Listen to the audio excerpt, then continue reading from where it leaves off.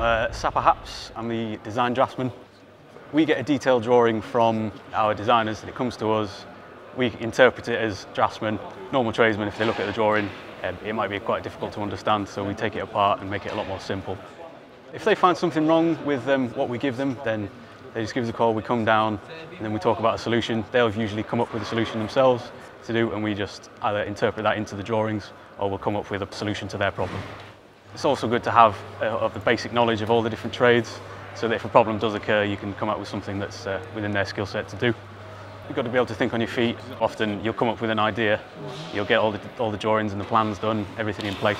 And when you actually get on the ground, it's got to change completely, and you've got to start all over again and be able to do it on the fly and do it quickly.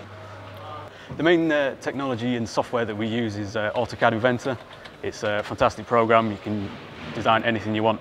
We also use a program called Revit, which allows you take the building and you give each of the items sort of properties, so that if you put a wall in the wrong place, it'll tell you it's in the wrong place and it won't work.